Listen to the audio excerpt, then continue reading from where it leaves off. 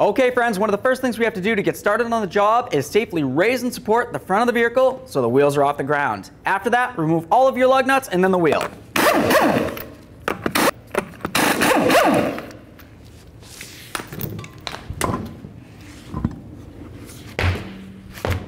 Now that the wheel's off of there, we have a nice clear view of our caliper.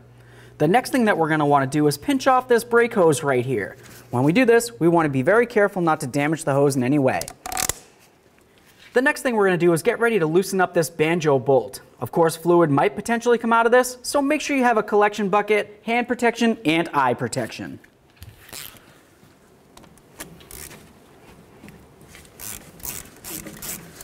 Okay, we've got that broken free. Now I'm just going to go ahead and snug this just a little bit here. That'll prevent fluid from pouring out of there. And let's continue on by removing our caliper bracket bolts along the backside.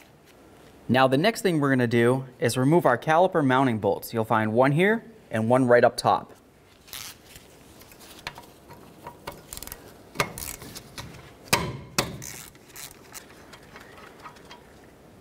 Just going to put that in a couple threads.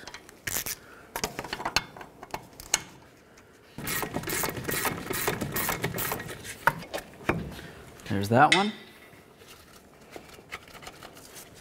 The other one.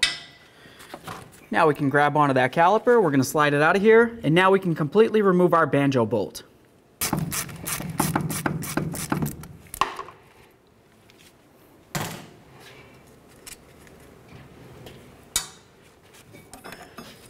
Now at this point, we can carefully turn this over. We're going to empty out the caliper. At the same time, we're going to remove our pads.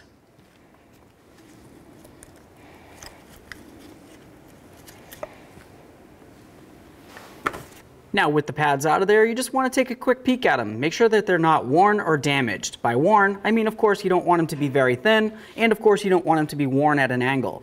These of course are brand new, so I'm really not too worried about them.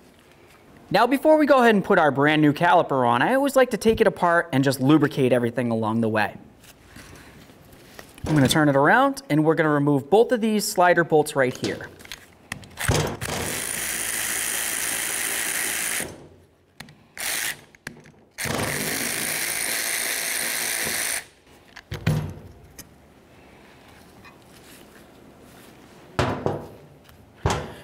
The next thing we're going to do is remove the sliders from the caliper itself. Go ahead and pull on that boot. Just be careful not to break it in any way. As you remove it, we're also going to remove the boot from the slider itself. Now at this point, we can take a little bit of that caliper lube, and we're going to go right along the entire shaft of the slider. And then of course, up inside the ridge, right up along where my thumb is here. That's where the boot's going to ride. It's very important to have some grease in there. Now I'm also going to take some grease and I'm going to come right along this area on the bracket, right where the boot's going to ride as well. Once again, this is going to help keep moisture out of there. Very important.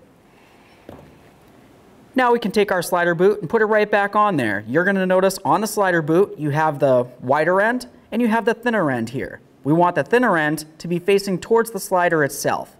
Slide it right up and over that ridge, give it a nice wiggle. A little bit more caliper grease on this, why not? And then of course we'll slide it right in. Once you pop it in, just give it a nice spin. That's going to help ensure that the grease is fully in there and it's going to help keep the moisture out. Do the same to the other side.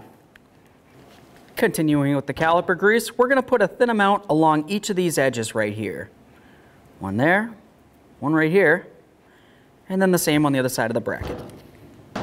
Now with the grease on there, we're going to continue on to putting on our tins here.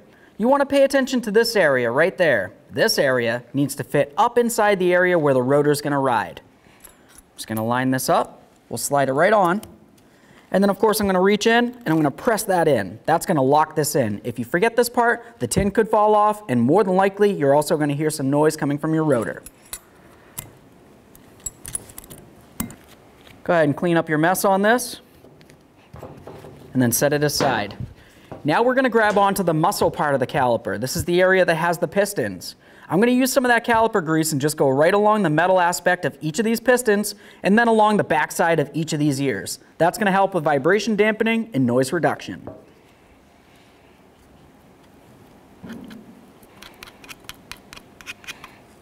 Okay, let's grab all of our stuff and get over to the truck. Back over at the truck, we're going to go ahead and slide that bracket on, take both of our mounting bolts with a little bit of red thread locker, we'll start them in, snug them up, and torque them to 85 foot-pounds.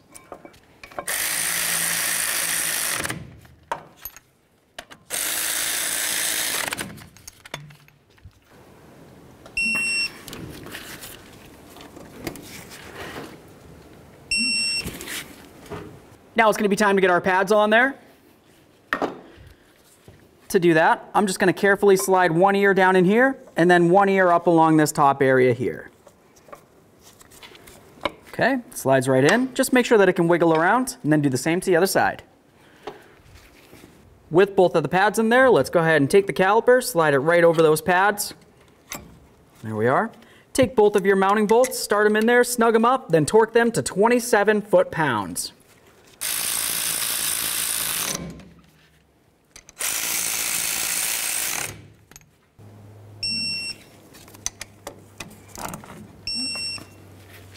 Now the next thing we're going to do is get our flex hose back on there. But if yours looks like ours does, with a whole bunch of rot and buildup on it, you need to make sure you clean that off first. Okay, now that we have our flex hose cleaned up, the next thing we're going to want to do is deal with our banjo bolt. That's going to be the bolt that holds the flex hose to the caliper. Of course, you're going to want to inspect it. Make sure it doesn't have one of these copper gaskets on it. We'll go ahead and recycle that. The next thing that you want to do is make sure that the hole right here isn't plugged up. So if you have any parts cleaner or a little bit of air, you can gently blow through this and just make sure that it's not obstructed. Okay, now that we have that cleaned up, the next thing we're going to do is just remove our little plug from the caliper here. We'll set that aside so we can use it in the original caliper. Now let's take our gaskets here. I'm just going to take one, put it right down on the banjo bolt so it goes all the way to the bottom. Now we're going to line up the flex hose with where it needs to be. Go ahead and take that banjo bolt, slide it right on through. Use your second gasket. It's going to go in between the hose and the caliper. We'll slide it right on. Now at this point we can snug this up and then torque it to 25 foot-pounds.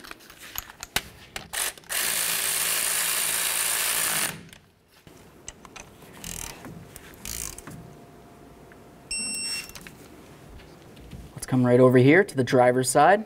We're going to remove that cap, and then we're going to top it off with .3 brake fluid.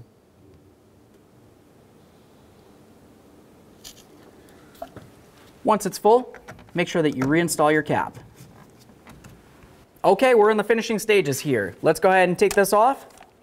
Now the next thing that I like to do is go ahead and pump up the brake pedal. You're not going to get a very firm brake pedal because of course there's a lot of air inside the caliper. But what will happen is the fluid will make its way down inside here and then we can start gravity bleeding this. Let's get the boot off of there.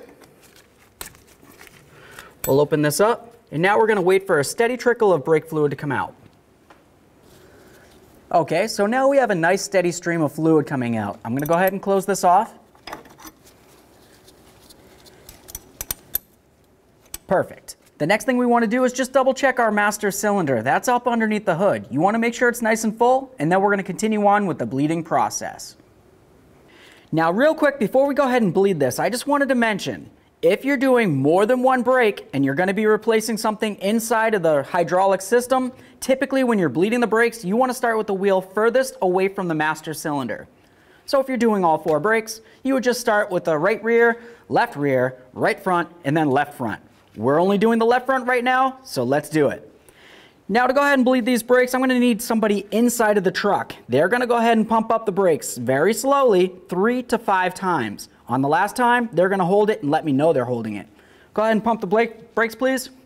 While you're doing this, you also want to make sure that you don't have any brake fluid leak at the banjo bolt. Okay, now we're going to open this up and watch for air. All those little spurts that you saw kind of shooting out that weren't a steady stream of fluid, that's obviously air. So we want to do this again until we don't see any more of those spurts. Go ahead and pump up the brake, please.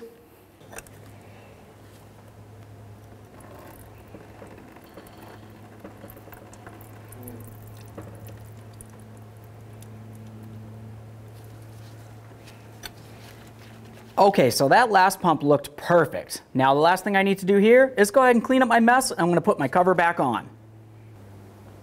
That cover on there. Once the brakes are bled, go ahead and come back up here and double check your master cylinder. Okay friends, we got our caliper in there and everything's all torqued up. What's left to do now? Take it for a road test.